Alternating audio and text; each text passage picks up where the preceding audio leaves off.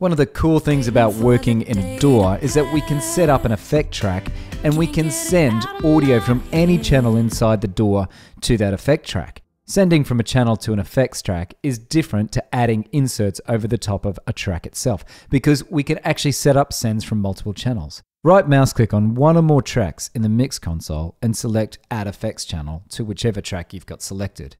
Now you can select an effect to go on the effects channel, and I'm going to select a stereo delay. Give the channel a name, because the more effect sends that we end up creating, the more confusing it's going to be. And then select Add Track. Now if I go up to the track that I added the send to and go down to the Send tab in the inspector, you can see the send right there. If I go down to the effects folder and find the new effect track that I've just added, I can open the effect up, and now I can start editing the parameters.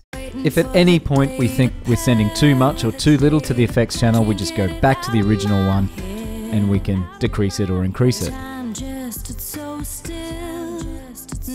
Now it's a matter of messing around with the parameters to try and find a setting that's going to work for the tracks or the track that you're sending to this one particular effects track. If you're happy with the sound that you've got in this particular effects track and you've got other similar tracks that you want to create a send to, you simply select the tracks, go to the Send tab, select the effect channel, and now we can turn the send on by clicking on the icon. And of course we can once again adjust the send level. There's no limit, we can do this to as many channels as we want.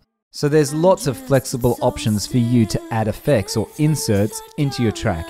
And setting up an effect track that we can send multiple sends to means that we can just use the one channel and the one effect, which is also great on CPU resources. Hey, thanks for taking the time to stop by. Please like the video if you've learned something and subscribe to our Cubase YouTube channel for plenty more videos just like this. See you there.